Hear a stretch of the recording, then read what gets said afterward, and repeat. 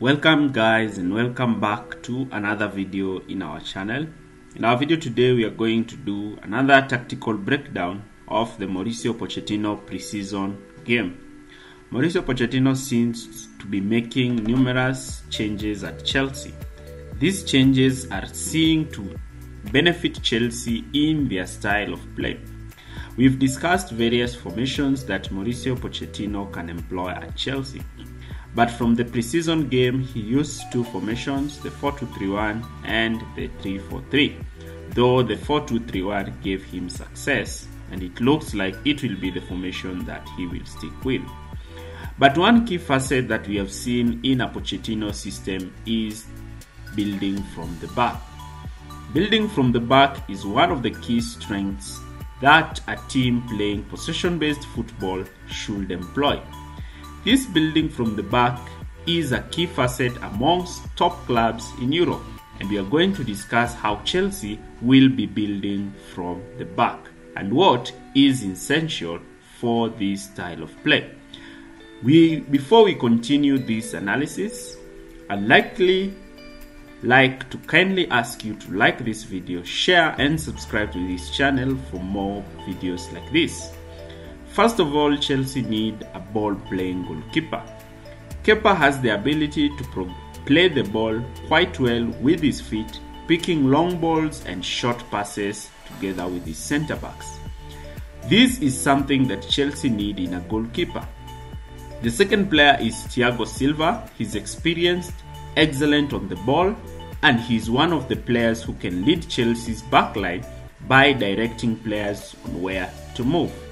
The injury of Badiashile and Fofana might see Silva and Colwill starting as the left centre-back, and he will play a key role in ensuring Chelsea build their play effectively from the back.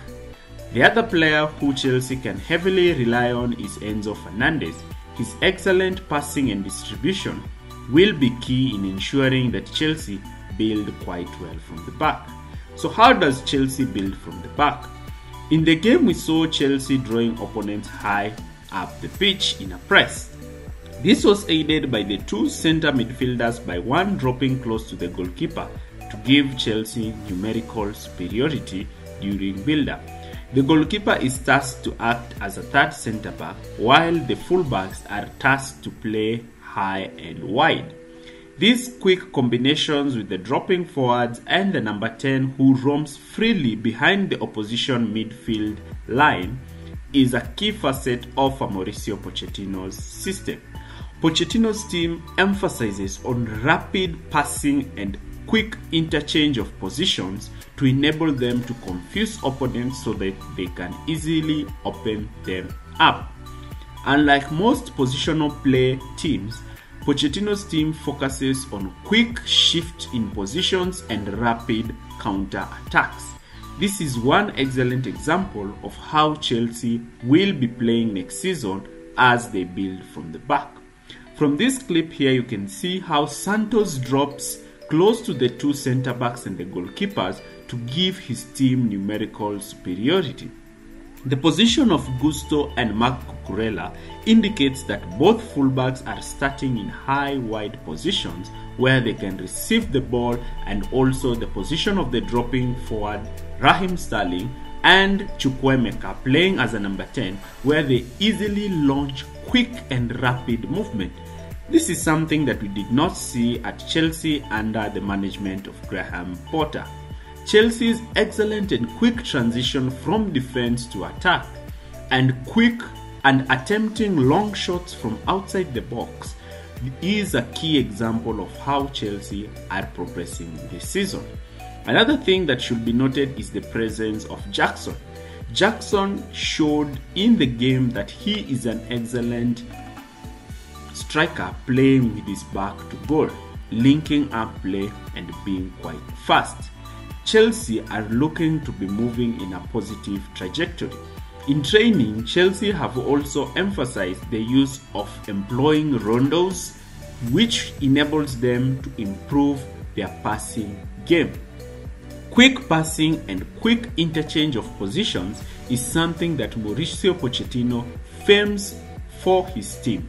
This is added with clear training drills that ensure players are fit and ready to begin and commence the new season.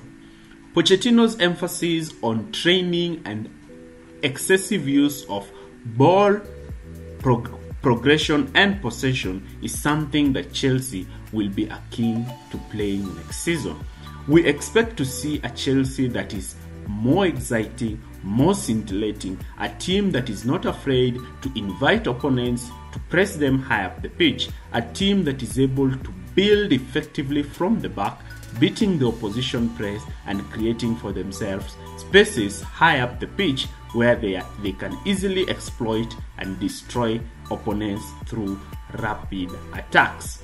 Another key aspect that we've seen in this Pochettino system is the movement of players and the position of the high and wide fullbacks who will be able to give Chelsea width and outlets when under pressure. The position of the holding midfielder is also a key position in this build-up phase, since he's the hub in which the team moves. An excellent ball-playing goalkeeper complemented by two ball-playing centre-backs and a dropping-in midfielder who is excellent on the ball, with a staggered system of wide fullbacks and the second number 8 is going to give Chelsea a lethal ball progression ability. If you've enjoyed this video, you can leave your comments down below and explain to us more on how you expect Chelsea to be progressing with the ball from high up the pitch.